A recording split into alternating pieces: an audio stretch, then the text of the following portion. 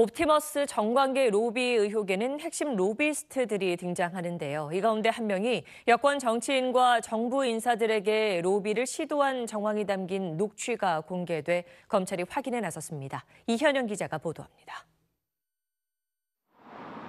옵티머스 관계자들이 회장님이라고 불렀던 신모 씨와 함께 핵심 로비스트로 지목된 김모 씨. 김 씨가 재작년 여름 신원이 특정되지 않은 다른 인물과 나눈 대화가 담긴 녹음 파일이 공개됐습니다.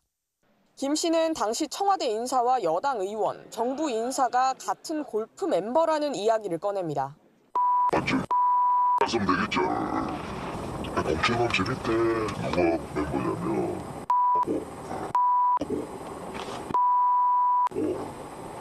민주당의 말아요. 말고 언니가 멤버야.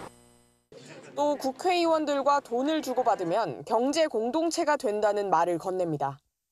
국회의원들은요, 기브앤테이크입니다. 제 말이 나왔다는 거 아는 순간 너무 불편한 것 그렇지. 돈을 주고받으면 경제 공동체가 돼버리면 특수관계가 되는 거야. 김 씨는 자신이 언급한 골프 멤버들을 다 알고 있다며 이들 중 한 명이 움직여줄 거라고 말합니다. 움직이죠. 내가 저 사람들 멤버를 안다니까. SBS가 처음으로 보도했던 옵티머스 로비 의혹이 담긴 펀드 하자 치유 관련 문건의 신빙성을 뒷받침할 만한 대화 내용입니다.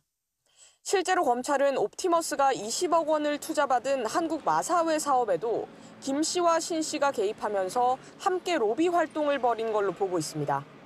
검찰은 녹취 파일의 진위 여부와 대화 내용을 분석하고 있는 걸로 알려졌습니다.